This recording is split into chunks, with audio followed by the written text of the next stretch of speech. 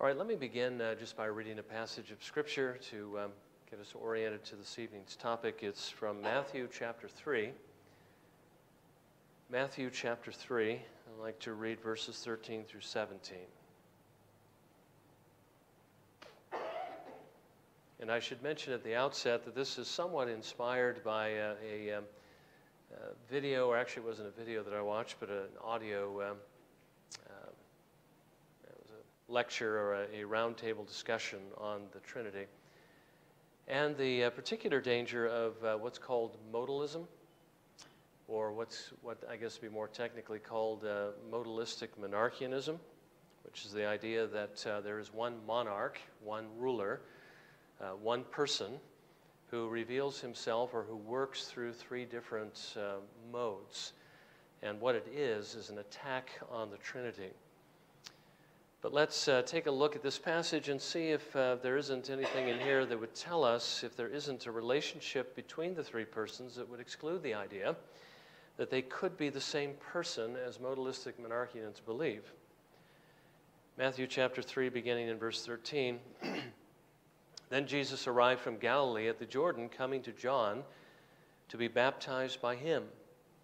But John tried to prevent him, saying, I have need to be baptized by you, and do you come to me?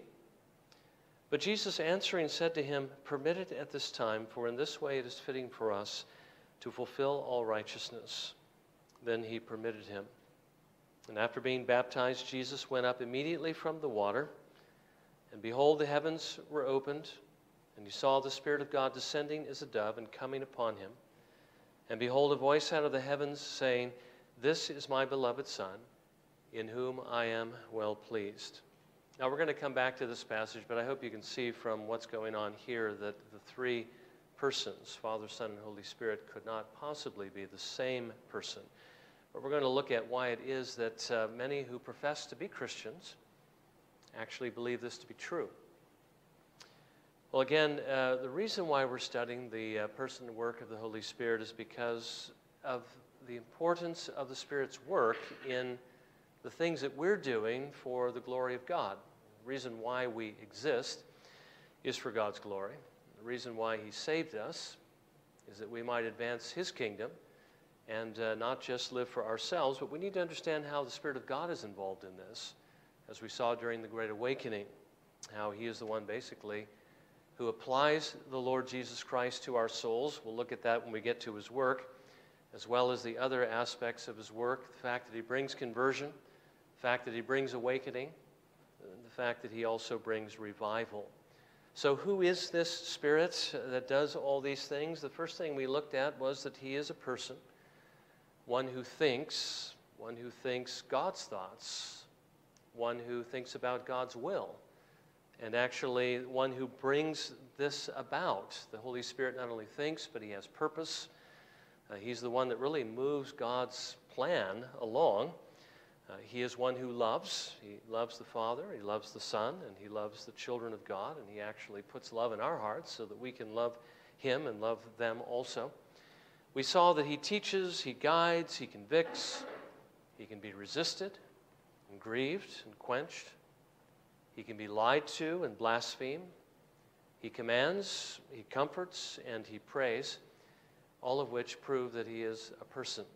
And certainly we need to make sure that we treat this one who is a permanent resident, if we are a Christian, the one who lives in our souls with honor, so that we do not offend him, do not resist and grieve and quench his work.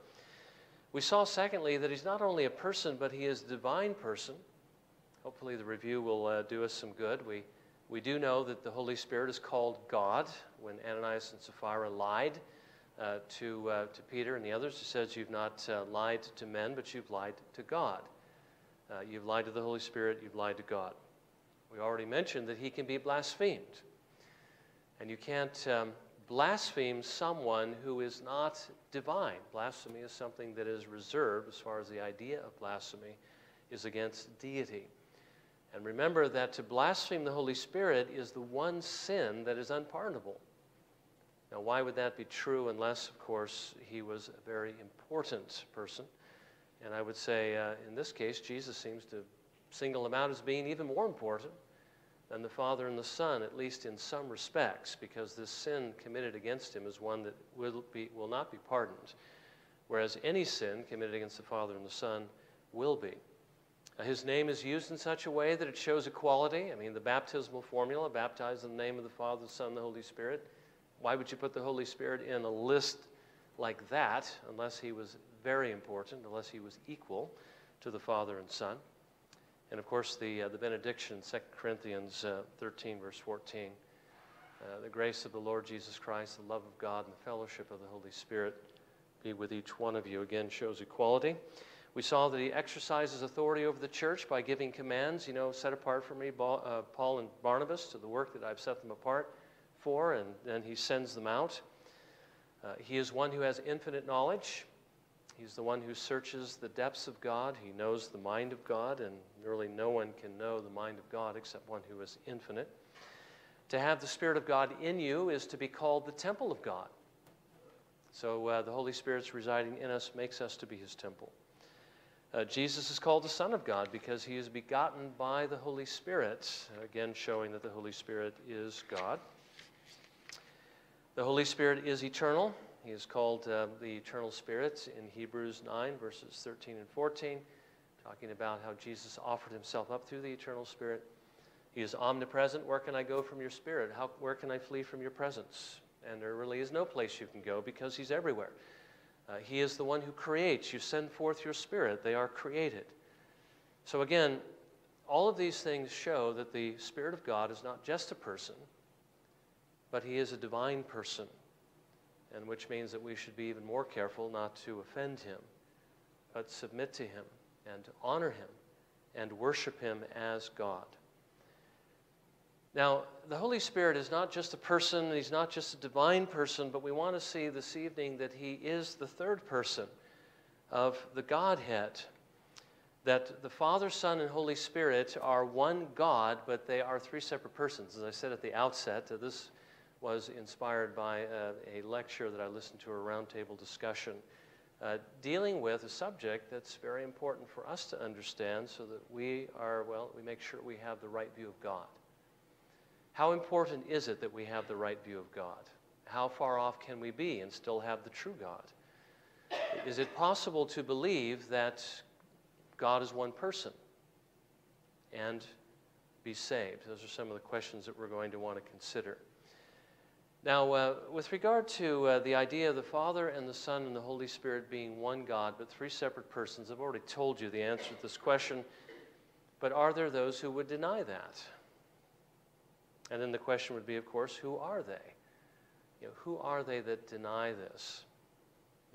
They recognize the Father, Son, and the Holy Spirit in some sense, but they say that they're all three one person. Now, the Jehovah's Witnesses don't say that, and the Mormons don't say that, and the Muslims don't say that, okay? But who does say that?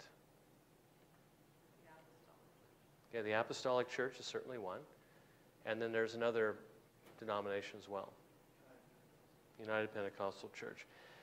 Now, basically, what they believe is something that's called modalism, and let me just see if I can get some of this off the board, and we can maybe make another column here.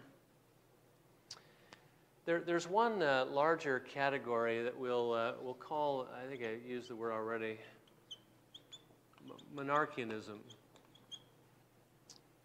And if you break the word apart, you can see a couple of things right away. You see the prefix mon, which comes from mono. And then you see this word ark, which, let's see if I can think of what the thing, I can't think of what the word is that it comes from, but it does have to do with ruling. So the idea of one ruler, Monarchianism teaches that God, who is the ruler of all, is one person, okay? But under the rubric of Monarchianism, there's a couple of different forms. One of them is called modalistic. So it would be modalistic Monarchianism, and the other one is called dynamic Monarchianism. And let me just simply ask the question right now, does anybody know what modalistic monarchianism is? Different modes?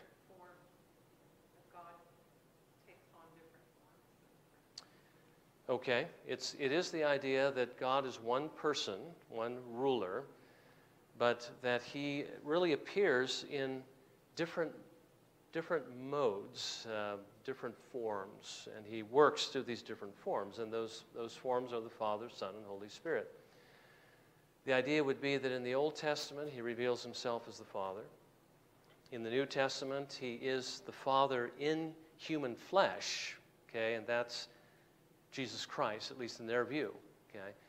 And then after Jesus ascends to heaven, he comes again as the Holy Spirit, but it's still the same person each time, not a different person, but the same person. Does anybody know the historic figure that was like chief heretic, arch heretic, that I'm not sure if he was the first one to espouse this view, but he certainly did believe it, and he lived contemporary with Calvin.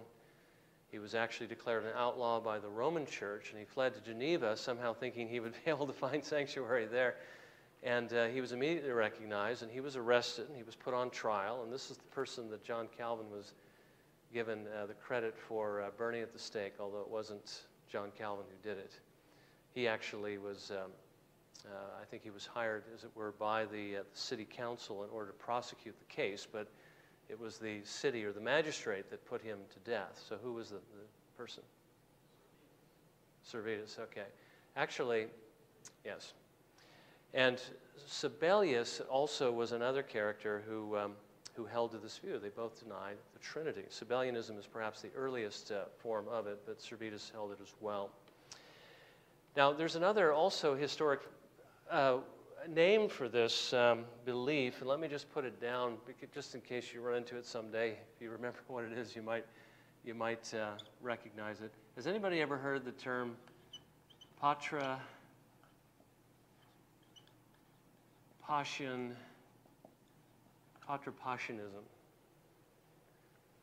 There's theopaschitism and Patripassionism. All these terms are kind of fun to play around with in church history, but so what do you think the idea would be here? If you break this word, what does patra mean? Father. And what does passion mean? Suffering. Okay, and what do you think would be behind this if it's the same thing as modalistic monarchianism? Believing that the Father suffered and died for our sins. That's right. When Jesus Christ suffered on the cross, it was the Father who was suffering in the Son being his human nature, not a separate person. Okay, so the Father suffered on the cross. That's called Patripassionism. Okay, and that, of course, is something we're going to look at here in just a moment. Did the Father suffer on the cross? Is the Father a separate person from the Son and the Holy Spirit? With regard to dynamic monarchianism, it's a little bit different. It's not modalistic. It is anti-Trinitarian, but it doesn't say that the three are the same person. Basically, they do believe that God is one person, but that's the Father. That Jesus is not co-eternal with the Father, but rather Jesus was granted godhood, as it were, through adoption. And he was adopted when at his baptism, either his baptism or his ascension. Apparently there's a difference of opinion on that. It's also, this view is also called adoptionism, and it was taught by a man by the name of Theodotus of Byzantium in the 2nd century. So it's not saying that the Father, the Son, the Holy Spirit are the same person. What it's saying is that there's only one God, and that is the Father, and that Jesus Christ gained godhood at his baptism by way of adoption. So I think the idea of dynamic monarchianism means that there is some kind of a change. And they wouldn't believe in the virgin birth, or? Probably not. Yeah, there wouldn't be a reason for it. Okay, you know what? While we're talking about just briefly, we've already dealt with it once before. There are several different views that came up in the history of the church to try to explain the idea behind one God and three persons. And again, the idea of one God, well, we have monarchianism as one possibility, and there is one God but not three persons. That's modalistic. This one God is one person who reveals himself in three different modes. Dynamic monarchianism, there's still one God, and there are three persons, but the three persons, not all three of them are God, except one by way of adoption. And I'm not really sure what they do with the Holy Spirit, didn't delve that deeply into it.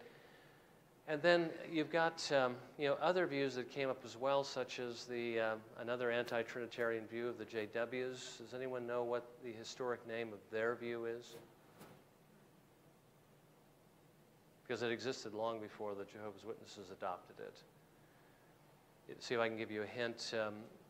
Jesus is not the same substance with the Father, but he is of a like substance. The homoousios means same substance. Homoiousios means of a similar substance. So he's not divine, but he is similar. Can you remember who came up with that idea? Athanasius was the one who fought against him. So his name was Arius. Yeah, so it's called Arianism. It's been around for a long time. But again, denying the divinity of the Son and his co-eternality with the Father and so forth. Okay. Well, let's see.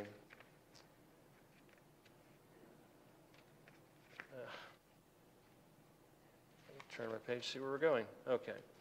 Now, we've already mentioned who it is that's holding the modalistic view today.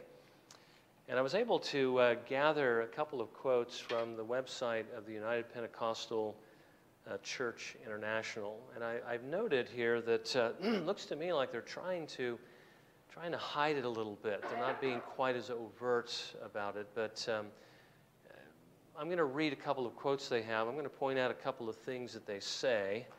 And then we're going to look at why it is they believe what they believe. But it's certainly clear that they do believe the idea that, again, there is only one God who is appearing in three different modes, as it were.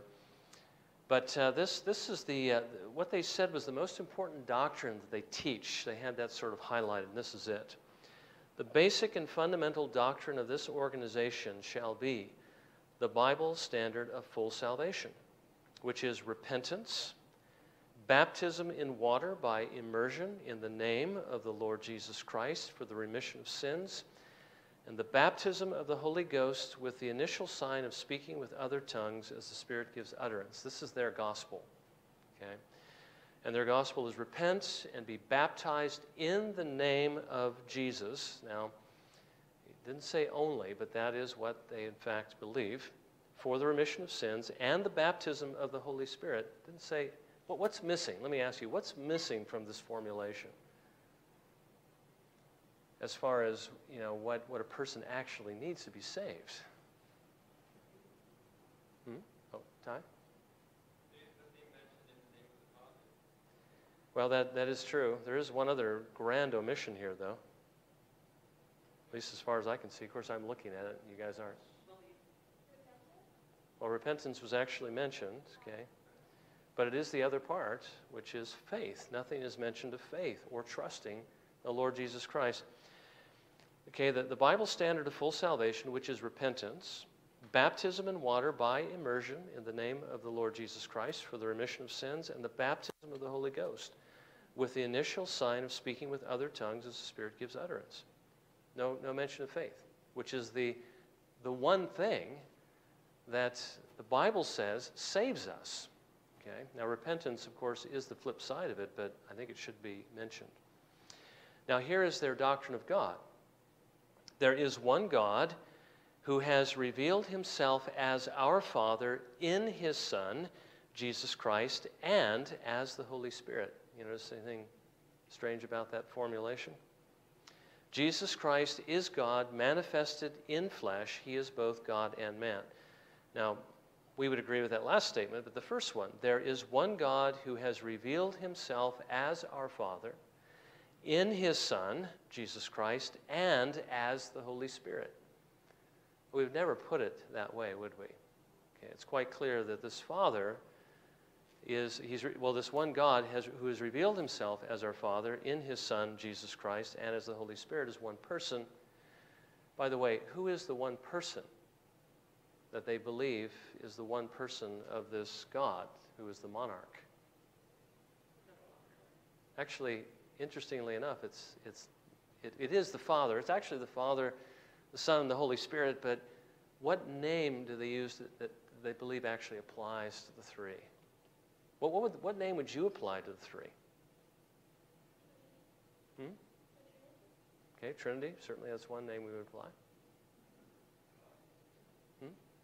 God? Can you think of, what's that?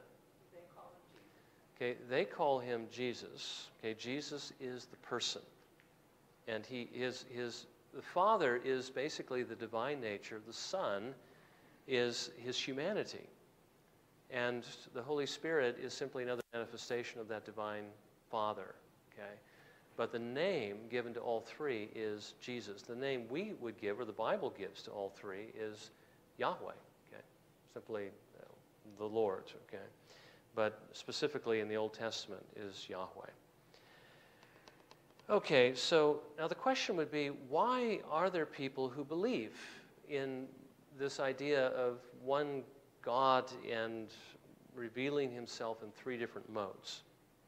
Why do you think they would even exist? I think it's difficult to understand. Okay. God can be one and be three also. Right. It's, again, that tension between these. Can God be one and three at the same time? Can he? Yes, he can. But now, can he be one and three in the same sense, in the same relationship? No. But if you say he's one God and three persons, it's not the same, is it? We're not saying he's one God and three gods. We're not saying he's one person and three persons. We're saying he's one God and three persons. So it's not the same category, okay? It's not a contradiction, but we do have to try to understand it. Now, can you think of any reasons in the Bible that they might tend towards the idea that there's really only one person in the Godhead? Can you think of any of the arguments that they might use? I don't know if any of you have studied this any time recently, but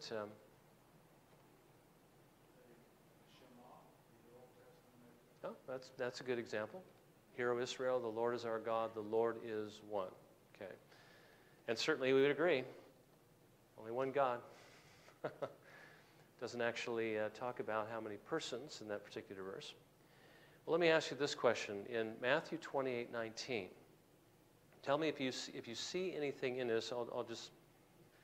Where Jesus basically says, "Go into all the world, make disciples of all the nations, baptizing them in the name of the Father and the Son and the Holy Spirit." Can you see anything in that passage that would make somebody like this believe that there's only one person? Okay, Ty? There you go. Name, singular, in the name of the Father, Son, and Holy Spirit. On a debate that I saw years ago on the John Ankerberg show, when there was the superintendent of the United Pentecostal Churches International, a teacher who was a professor in the apostolic churches, were debating Walter Martin and E. Calvin Beisner on this particular subject. E. Calvin Beisner had just written a book called God in Three Persons. It was on the Trinity, so he was well equipped to deal with this issue. Anyway, this was one of the arguments they brought up. They said, in the name of the Father, Son, and Holy Spirit, and when asked, of course, what name is that, what would they say? What is the name of the Father, Son, and Holy Spirit? What would they say? They would say Jesus. Yeah, they would say Jesus. Now, actually, while we're going through their arguments, we can perhaps refute them at the same time. How would you refute that argument? You have the name singular, and you have three seeming persons that follow. Why is a singular name used there?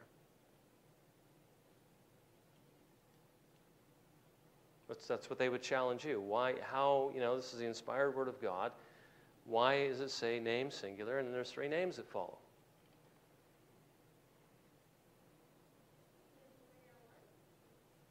Okay, that's certainly. Now, along those lines, is there a singular name that would apply to all three of them?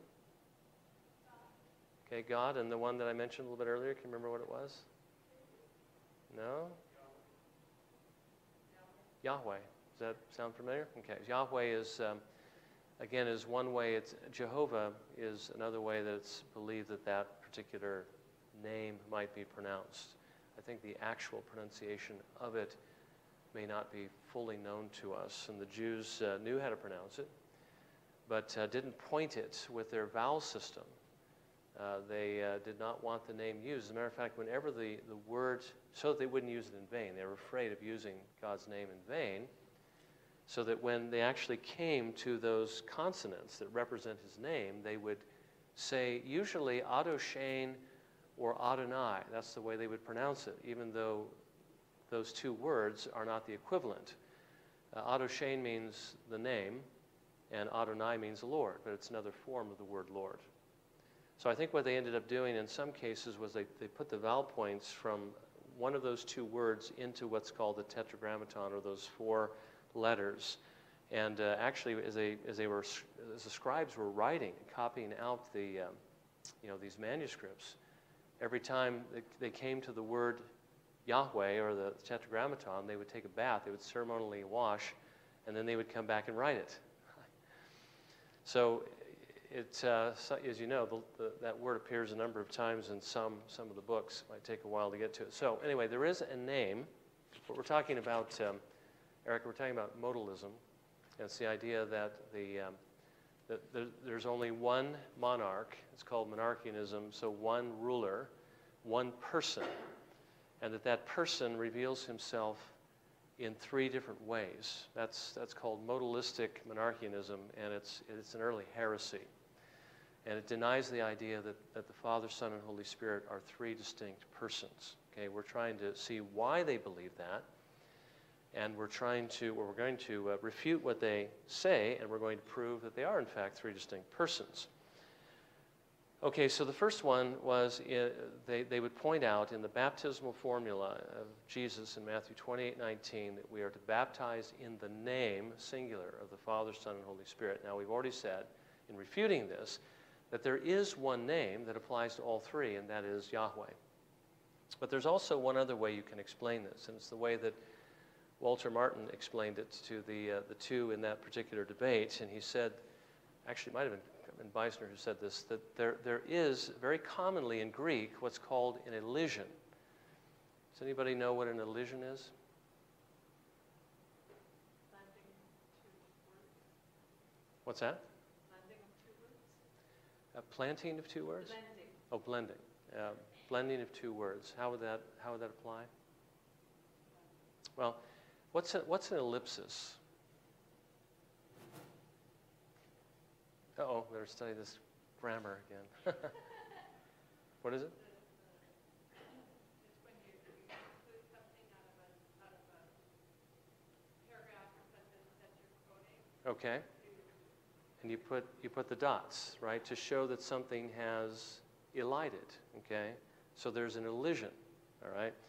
So you put ellipsis marks to show that you've taken something out. Now, the idea of an elision is that there are words that have dropped out to avoid repetition.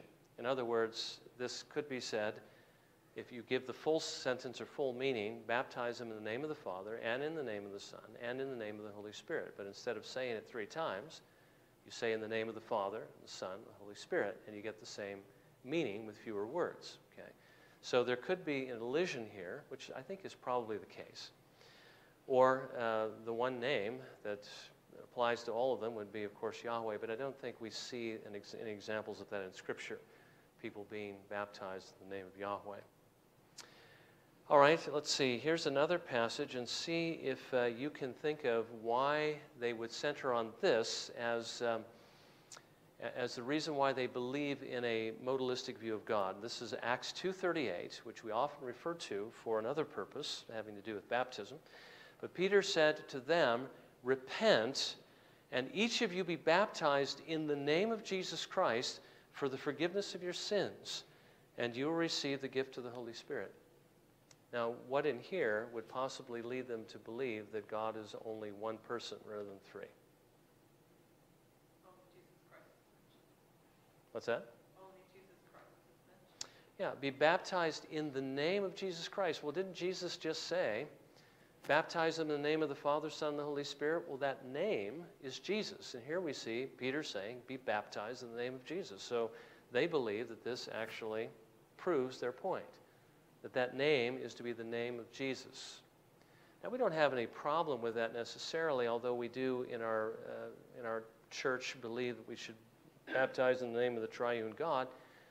But again, Walter Martin, in answering this particular teacher and the superintendent of the UPC church, said this, that when you're talking about the name of Jesus Christ, what you're talking about is authority. Baptize them on the basis of what our Lord Jesus Christ has authorized. Jesus authorized us to baptize in the name of the Father, Son, and the Holy Spirit. That was an express command. So when he says be baptized in the name of Jesus, in other words, be baptized in the authority or on the basis of Christ's authority as he commanded, but that would be to baptize in the name of the triune God.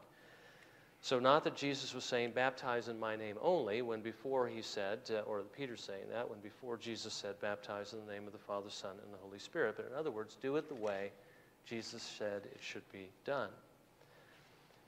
Now here's another one. Look at John 10, verse 30. Maybe we could just turn that one up.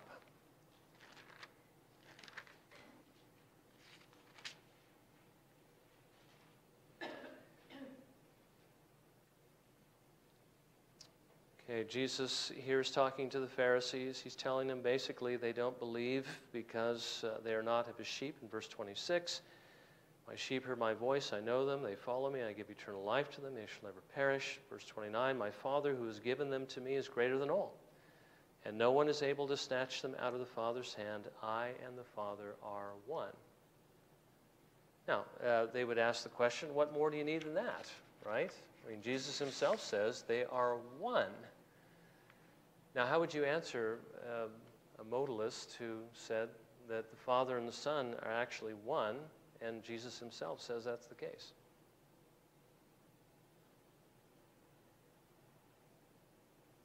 Be kind of hard to do from the English, wouldn't it? Well, God is one. There is one God. Okay. So, see, they're taking it in a particular direction. They're saying that we're one person. But do we have to take it that direction? Is that the only thing it could mean? No, he could mean we're one in substance, right? Is there any other sense in which the Father and the Son could be one? One in purpose. Yeah, that's another thing. But when you can get into the language, the interesting thing is that the word one is an adjective. And because it's an adjective, in the Greek, it has a particular gender. And the gender has to agree with the subject, or it has to, it at least has to agree with whatever it is it's modifying, okay? Now, when Jesus says, I and the Father are one, okay, when the word one applies to a person, if it's a woman, it would be feminine. The adjective one would be. Okay, if it said, for instance, Mary was one girl or one woman or something like that, which it doesn't, but if it did, it would use a feminine form that would refer to Mary. If it's referring to a man, it would use the masculine form. But if it's referring to a thing, it would use the neuter form. Now, in this case, it's in the neuter. So if Jesus was intending to say, I and the Father are one person, it would have used the masculine form. But what it uses here is the neuter form, which basically says, I and the Father are one thing, or one substance, or could mean one in purpose. But it doesn't mean that we are, or that they are one person. So that's, again, this does not make their point. Colossians 2:9. Okay, listen to this portion of it and tell me if you think it proves their point. In him, that is in Jesus Christ, all the fullness of deity dwells in bodily form. All the fullness of deity. Now, how do you think they understand that? What's that? Yeah, all the deity, or something to that effect. In that case, the Father, Son, and Holy Spirit, or maybe not in their view, because the Son is the human nature of Christ. but the Father and the Spirit, the person, the fullness of the divine nature is dwelling bodily in the Lord Jesus Christ. Is there a problem with that? Can the fullness of deity fit in the human nature? Now, I don't think it means that everything that is God is dwelling in him. What do you think it means in an Orthodox view, the idea of the fullness of the Godhead dwelling in Christ bodily? Okay, we believe that there are three persons in the Godhead, the Father, the Son, and the Holy Spirit. Now, how much of the divine nature or the divine being or the divine spirit that we call God does the Father possess? All of it. How much does the Son possess? All of it. How much does the Holy Spirit possess? Now, if the one who possesses the fullness of the Godhead dwells in the Lord Jesus Christ, would it be right to say that the fullness, all the fullness dwells in him? It just simply means that there is a divine person who is the person in that human nature, which is why the fullness of divinity, as it were, dwells in him. So really, if there were one person, then they could perhaps make their case, but the fact is there's three persons, and it doesn't limit it to just one. I don't know if this makes sense, but since each of the persons possesses the whole, it doesn't matter then, I suppose. They're making the argument the fullness would mean that there's only one person, but we're saying that all three of them actually possess the fullness. So it could be any one of the three could dwell in the body or in the human nature of Christ. You could still have the fullness of divinity, but it just happens to be, of course, the Son. Does that make sense? So, well, just to satisfy the idea of the fullness of the Godhead dwelling in Christ, any one of the three persons could be dwelling in there, and that would satisfy that equation, because each of the three possesses the fullness of the Godhead. So there's a divine person in that human nature, and so the human nature is said to possess the fullness of the Godhead in this bodily form. So they're saying it couldn't possibly be Jesus. If God was in three persons, then Jesus couldn't possibly have all the fullness of deity. I don't even know how they can even argue this point, because what they're doing is they're begging the question. They're saying that there's one person, and that's why the fullness dwells in him. They must think, in our view, that if we have a Father, Son, and Holy Spirit, then we have like three. They have to divide it three ways, and you can't have the fullness in. Then if there's just one person, it would have to be all three persons. But they have a misunderstanding of what we believe. Typically is the case. Many Christians don't understand the idea of each of the persons possessing the whole, but think of the three as like three parts to a whole. But we do need to bear in mind that all three of them possess all the attributes and the fullness of the Godhead. It belongs to each of them equally. Excuse me, was that Colossians 1:19? 2:9, I think, Colossians 2:9. Oh, 2:9. And then they use one other passage in John 1:14. The Word became flesh and dwelt among us. The Word was God, okay? This one became flesh and dwelt among us, and we saw his glory. Glory is of the only begotten from the Father, full of grace and truth. They believe the only begotten is the human nature, and that the Word is in fact Jesus, but that is the Father, okay, who becomes flesh. So they believe that Jesus is the Father dwelling in a human nature, but that the Father's name is Jesus. Okay, does that sound controverted enough? What do they do with the earlier portion in John that says he was with God? That's right. The Word was with God, which seems to prove just the opposite point, that there's plurality in the Godhead. Well, you have to be somewhat selective if you're going to believe this doctrine. Okay, well, I think they haven't made the case, but let me just throw out a few other things, time fleeting as it is. Let me read these passages and see if you can pick up on different aspects or different things in these passages that would prove that the persons are separate persons, okay? First one is John 5:20, and let me read it. For the Father loves the Son and shows him all things that he himself is doing. And the Father will show him greater works than these, so that you will marvel. Okay, what in there indicates that we're talking about two different persons here? Love exchange. The Father loves the Son. By the way, in their estimation, the human nature doesn't have its own person in it. It's basically personless. And the Father is actually the person that's in bodily form in the Lord Jesus Christ. So when it says the Father loves the Son, in their view, the Son is his human nature, a human body, right? So the Father, or the divine nature, loves the human nature. That doesn't really make a whole lot of sense. Okay? And then shows the human nature certain things that he's doing. But the human nature has no thinking faculty of its own. It's just human nature. So how can it comprehend without the person? So is the Father teaching himself? I mean, this is, and the idea of Jesus being in the garden and he prays to the Father. Why is he praying to the Father in heaven if the Father happens to be present? Why is he praying to himself?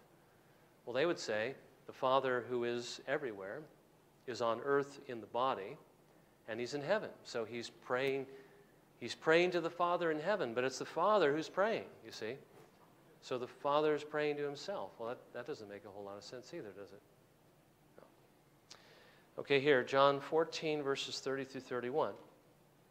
I will not speak much more with you, for the ruler of the world is coming, and he has nothing in me, but so that the world may know that I love the Father, I do exactly as the Father commanded me.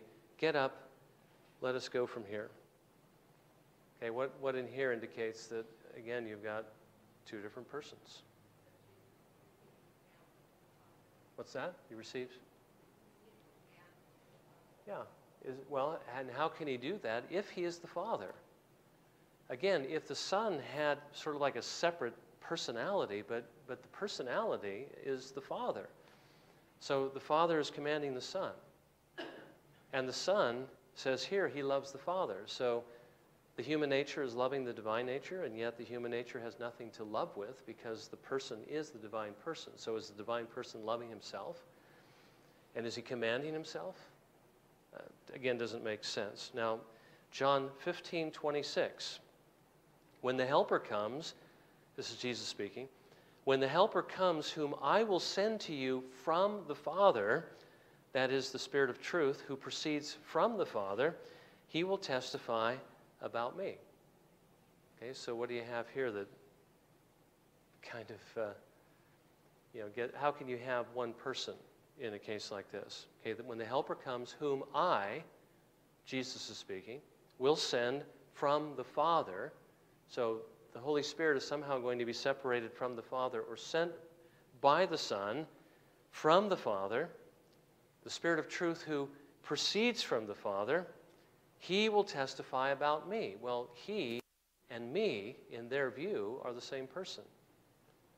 And the Father and the Spirit are the same person. And Jesus and the Spirit are the same person. So Jesus is going to send the Spirit from the Father, and he's going to testify about me.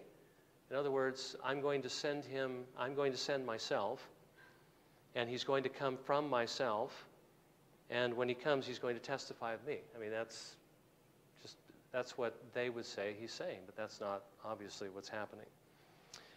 Another one, Galatians 4:6, God has sent forth the Spirit of his Son into our hearts, crying, Abba, Father.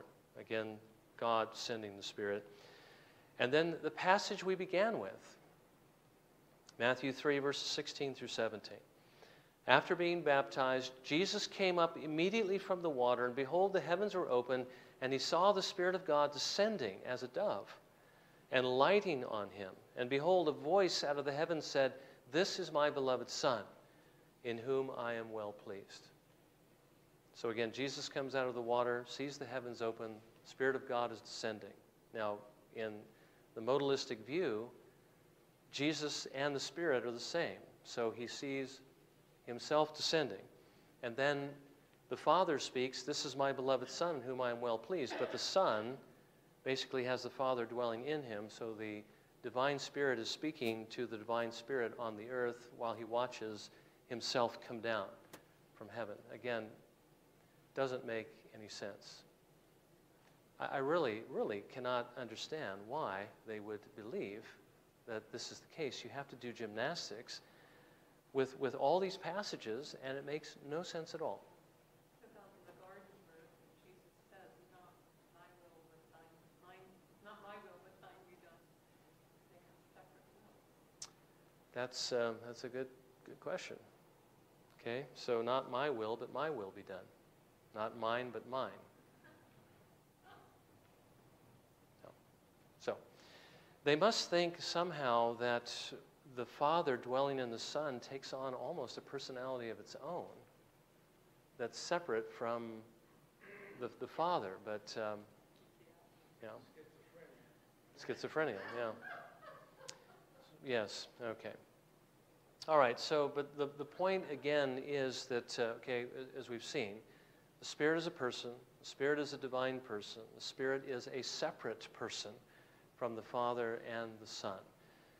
Now, next week we're going to go on, or not next week actually, I'm not sure exactly when it's going to be, but next time we meet together for discipleship, when I'm teaching, I'm not sure what our plans are ahead, it may be a couple of weeks, but we're going to look at then what it is that actually distinguishes the persons, how they each have their own peculiar properties.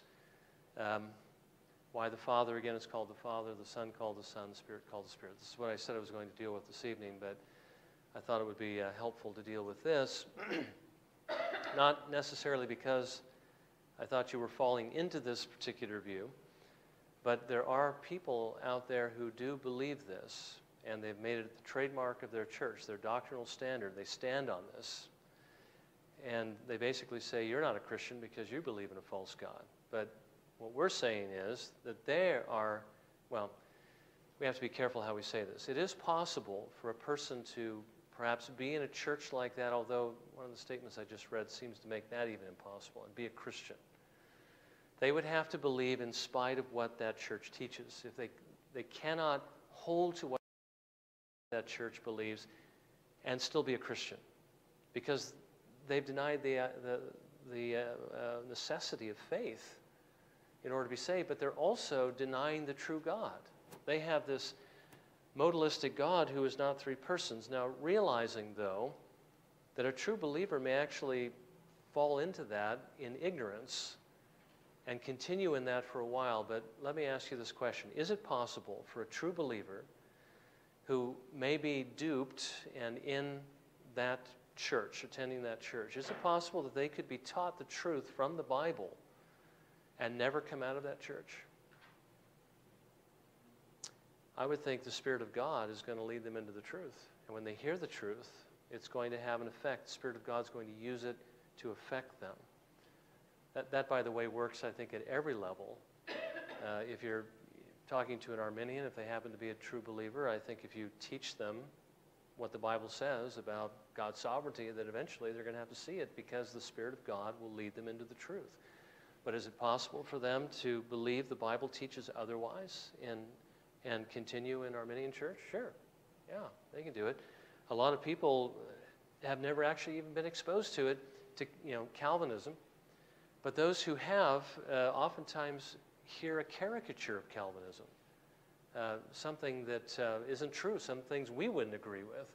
And they say this is Calvinism, but I never believe anything like that. Kind of like, heard a tape one time by a speaker who happened to be I think he was the director or the president of the School of Evangelism for Calvary Chapel. And they talked about how they bought this facility that they were using for their School of E from this group of Calvinists. So when they met them, or when they first found them, they were all sitting around a table waiting for God to save them, which doesn't seem to make a whole lot of sense anyway. Perhaps some different sects of Calvinism might fall into that, but maybe they were all seekers or something. So it's possible that they could have been Calvinistic, but they just looked at them and laughed. Bought the facility from them and said goodbye, and started, of course, promoting their idea that man is basically sovereign over his own destiny. God offers salvation to all, and anyone can choose it at any time. But again, that's not what the Bible actually teaches. All right, so next time we're going to look at what distinguishes the three persons from each other. Today we just wanted to see that they are distinguished in the Bible. They are three separate persons. They are not the same. We don't resolve one God in three persons by saying one God, one person, or by saying that these three persons are three different modes or manifestations of the one person. There are, in fact, three separate persons who each possess the totality of this being, this spiritual, this infinite spirit that we call God, or that has made himself known to us as God. Any questions or comments?